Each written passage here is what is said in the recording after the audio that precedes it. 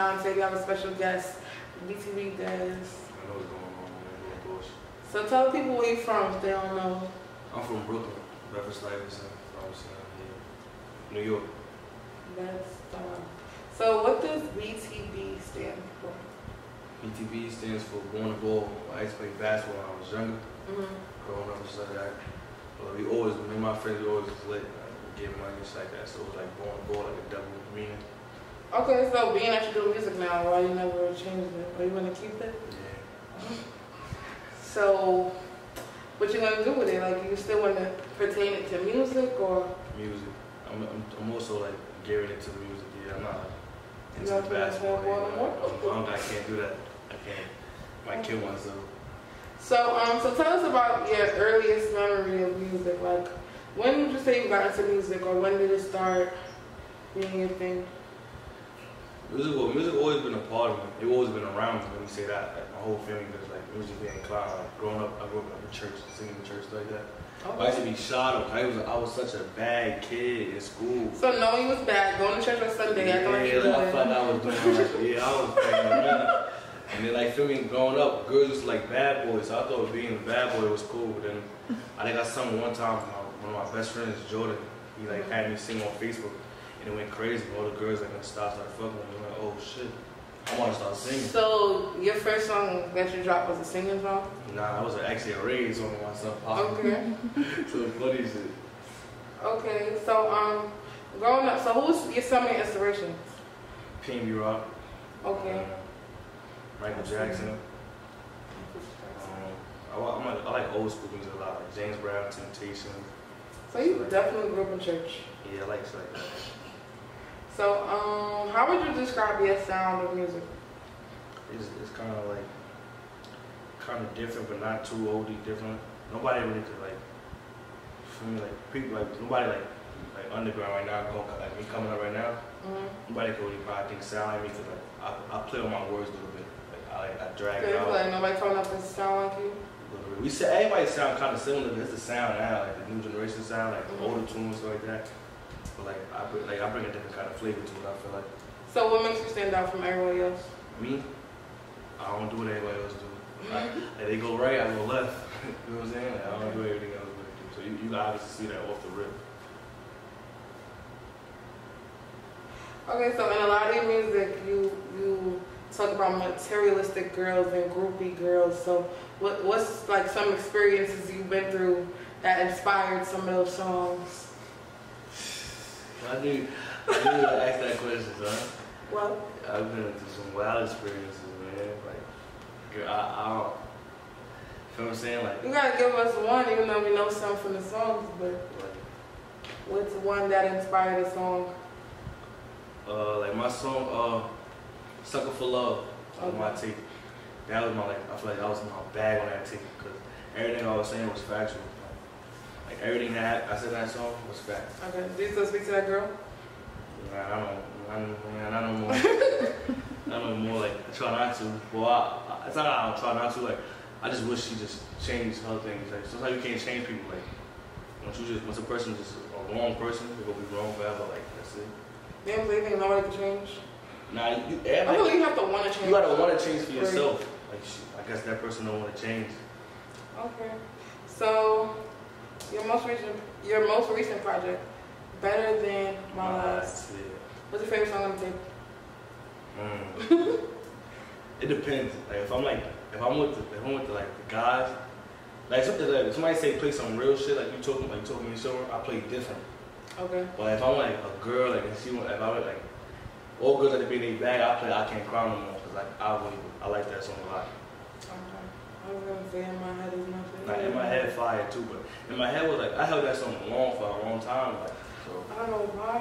Why you be holding on to music? Cause we be waiting. I be having strategies and sometimes I don't be falling through all the way, but all that's different now. Like I'm about to drop on y'all consistently crazy. Like I'm about to see a different me. Like I ain't gonna play with y'all at all.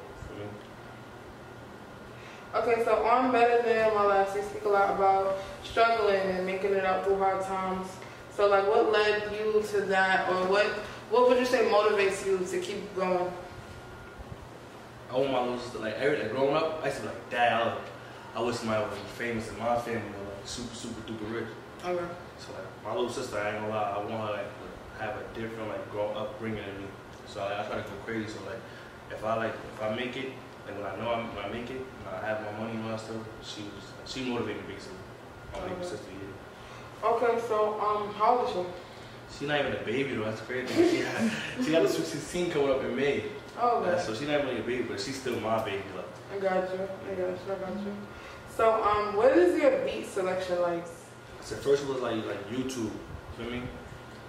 But then now like I went from like a real producer, like my son Jabari, actually, he sent me a couple packets.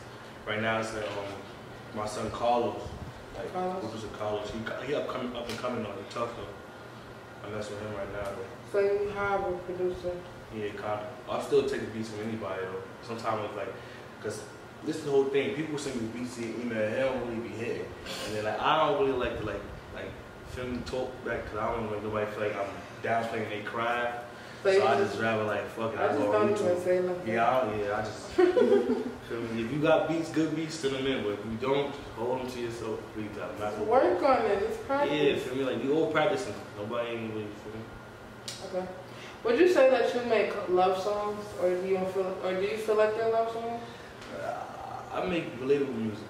Like my music, like you can relate to. If you really sit down and I listen to all my flows, I know I make a lot of flows, but if you sit down and listen to like my words, I mean, like you like think like, damn, you talking like you feel me? I can relate to that. So I really make relatable music for people to like feel me on type of facts.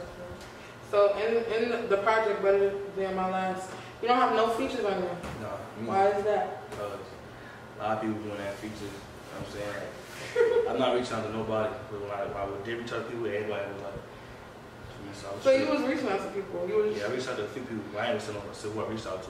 No, I'm not asking, but I'm saying like you do be trying to show love in the city. Facts. But only mess with my niggas. Only my niggas. Like my niggas like Btb Dezz, Evil Nanaloso, Cool Kill, Btb Dezz, Screamo, like some Kuma, BMW product. That's all I mess with. I don't mess with nobody else. Like niggas like me. My son A.Dot too, even my son A.Dot tough too. Yeah, okay. So who's like some of your dream collab stuff? My dream collab? Mainstream. I want to do Btb Rock. Go for it. So that would be a dream collab? Yeah, that'd be crazy. That whole song would be crazy, I feel like. Fact. So when you shoot in your music videos, like, what's the process? Do you have like a storyline? Because it seems like you have be flashy, but it's also creative. When I first started doing videos, it was like run and gun, everything run and gun. Like my birthday just passed, I shot a move video. That was like a run and gun. I just turned up to my B&B, shoot it. Okay. But different, I try to like go a little bit with it, like a little treatment, like to be different from other niggas. Feel me? But now these new ones, we already told you yesterday, like straight movie. Shout out my cousin TD Ray, the best videographer in the world, hands down. So what you shot vids for? There was like 2 songs. I shot 2 unreleased songs. Anything out of it? I shot all the songs are better than my last. Love Lessons. So you shot all the songs? Yeah. Alright, so we're gonna be seeing some videos. Yeah, we supposed to drop I think we're supposed to drop either later on this week. Okay, so what are you doing 2021? Like what's 2021? Next? What's next? We got visuals, collabs, projects. Yeah, we got collabs, big collabs. I got one big collab coming up, my first like feature, like real feature type. I ain't gonna say who though yet, but we like to lock in. But we got people looking at us, like we in the conversating right now. 2021 will be a great year.